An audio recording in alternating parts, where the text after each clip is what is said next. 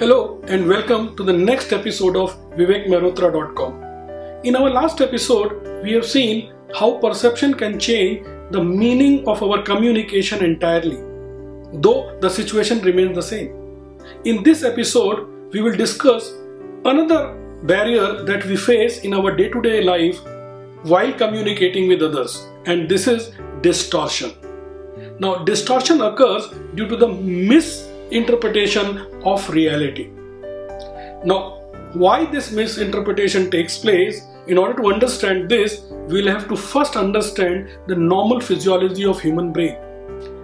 Whenever we receive a message from any of our sense organ, it is first sent to the hypothalamus, which is the relay center of our brain.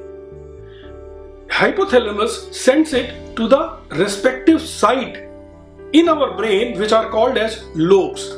For example, when we see an object, an inverted image of the object is created on the screen of our eye, that is retina.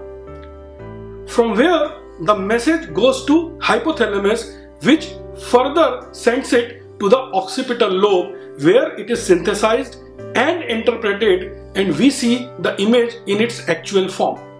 Now, this process continues flawlessly throughout our lifetime until we face a phenomena called amygdala leakage or amygdala hijack. Now, what is this amygdala leakage? Well, amygdala is the most primitive but a very important organ in our brain. This is the seat of all emotions. All our memories, good, not so good, or maybe bad, are stored in the form of emotions in amygdala. Research have proved that while hypothalamus sends the information to the respective lobe, the earlier information is stored in amygdala, get leaked and get mixed with it. And that exactly results into distortion. Take a classic example of a person who sees a rope in the dark and considers it as a snake. Now, we were told in our childhood, do not go to the rooftop or to the garden in dark because there may be snakes. Now, this information was stored in our amygdala in the form of an emotion called fear. And when today someone sees a rope in the dark, by the time this information reaches to occipital lobe, the earlier information or the emotion of fear which is stored in our amygdala get leaked with it and mixed with it. And as a result, what we see is a snake, not a rope, because we had information in amygdala that the snakes also like this. By the way, this does not limit only to such situation.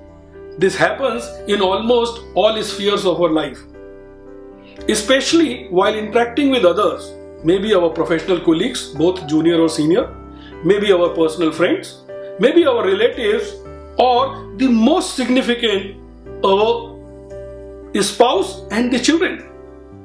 While interacting with them, this phenomena does take place. While we interact with the person, we listen and interpret the words of the person on the basis of our earlier emotions. If our earlier emotions are good, if our experiences with the person is good, and we enjoy a good relationship with that person, then whatever the person says, we like it and we accept it. We might even ignore certain misdoing of the person.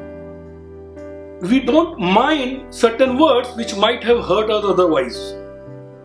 On the contrary, if a person we do not like, if we do not enjoy a good relationship with the person, or if our earlier experiences with the persons are not good, in that situation, even if the person is talking good for us, is talking of something our benefit, we might take otherwise.